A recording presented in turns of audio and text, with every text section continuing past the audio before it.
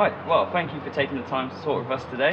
How has it been? How have you been enjoying your time at the Great Stage? Yeah, it's amazing. I just finished my second set, which was on the main stage, and it was actually very busy, and then the sun came out, so I was really happy, and it was really good. I had a good response, which was Perfect. nice. So it was your second time playing, wasn't it, today? Yeah, I played at the BBC introducing stage this morning, which was really packed as well, and then the main stage in the afternoon. Okay, perfect. So how long have you been into music, and why did you get into it? Honestly, I've been doing music my whole life. I can't remember a moment when I wasn't doing it. I started with kind of theatre stuff, like doing shows, kind of dancing and singing and acting and all the kind of the theatre stuff. And then I just decided that I liked singing and music the best. So I took up guitar and kind of just went from there, and now I'm here. It's crazy. It's very It's been quite a quick ride then, sort of thing, I guess, from jamming around in your bedroom to playing stages at festivals. Yeah, it was kind of like I'd been singing for quite a while, and people knew that I was trying to do it, and then I started putting my stuff online and gigging more, and really the social media side of things really kind of took off for me, and that's how things started getting noticed with like the Hope So Devoted to You cover. That was now like 12 million views, which gets a lot of kind of recognition, and gives me it's given me lots of opportunities, like gigs like this and stuff with like my management.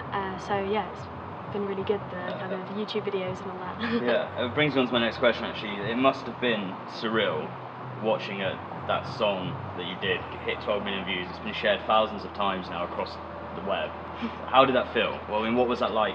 And when it first started happening, like, did you expect it to go to where it's got to now?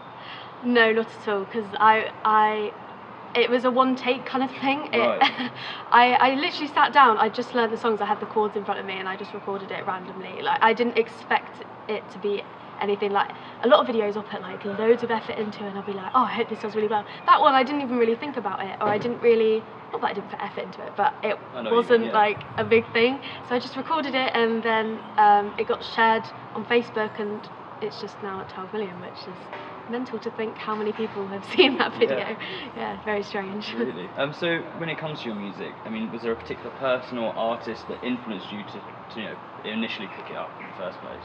At first it was kind of Taylor Swift when I was a lot younger. I liked her kind of country stuff, because she sang and played guitar, and I was like, oh, I like that. And she wrote all her own songs, and like didn't tell anyone the meanings of them or anything. It was just like all her own music and lyrics, and I liked the idea of that, so that kind of got me into songwriting and gigging with my guitar.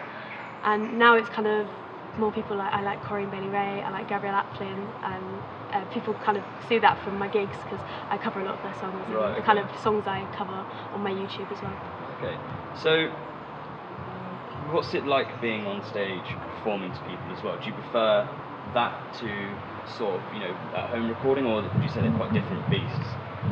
I like both of them. I don't really have a preference. I suppose recording is easy because you can kind of do it as many times as you need to, and it's very relaxed, and I can do things again, or it's all at my own pace. But performing is quite intense, and yeah, it's like you don't know what's going to go wrong. Like, there's so many different aspects to it. It's more nerve-wracking, and obviously whenever I go to a gig, I don't know what the audience is going to be like, I don't know who's going to be there or what's happening. So yeah, it is nerve-wracking, but afterwards I think it outweighs recording, because the response I get from people, like people come up to me and they're like, oh my god, you're amazing, or oh my god, where can I find your music? That's the kind of bit that really makes it just amazing. Yeah, I can imagine that's quite surreal, people coming up to you and, well, adoring fans, I guess you could call it, and that again, it's like you're 18, aren't you? I'm just turned 19. Just turned 19. So that must be quite intense and quite scary. Is it something that you have had trouble dealing with, or would you say it's something you kind of take in your stride and it's just part of it, the way you see it?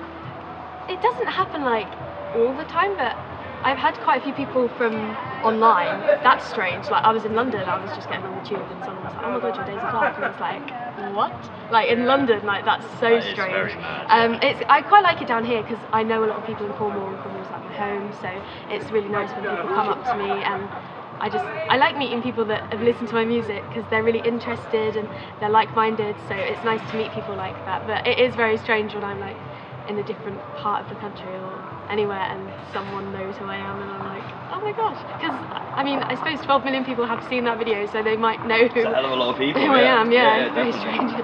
So, for other artists, aspiring artists, what advice would you give to them, to sort of, in regards to their music and their pursuit? I think most of it is just being consistent with whatever you're trying to do. So if you're doing YouTube videos, keep uploading. Like, I just constantly uploaded, like, whenever I could. When I was at school, that I was just uploading all the time, and that's when my covers and my subscribers were going up.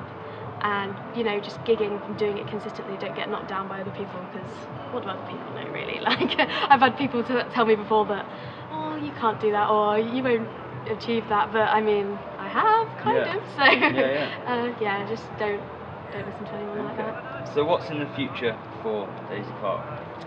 Hopefully just more original music being released. I think my original Worlds Away is being released today. Okay. So, well, I think it is being released today, it just hasn't been released yet, the timing is, yeah. But, so more original music, songwriting is like a huge passion of mine, so to release more original stuff is like amazing, I can't wait. Perfect. Well, thanks very much for taking the time to answer our questions and sit with us. It's much appreciated. Hope you have a good, great estate as well. Thank you. No worries. Thanks very much.